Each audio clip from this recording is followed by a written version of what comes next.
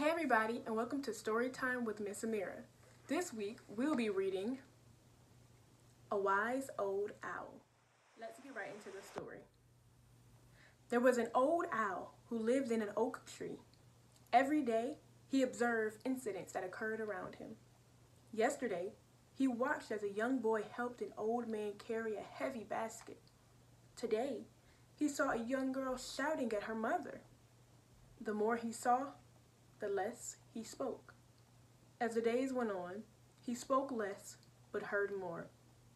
The old owl heard people talking and telling stories. He heard a woman saying an elephant jumped over a fence. He heard a man saying that he had never made a mistake. The old owl had seen and heard what happened to people. There were some who became better, some who became worse.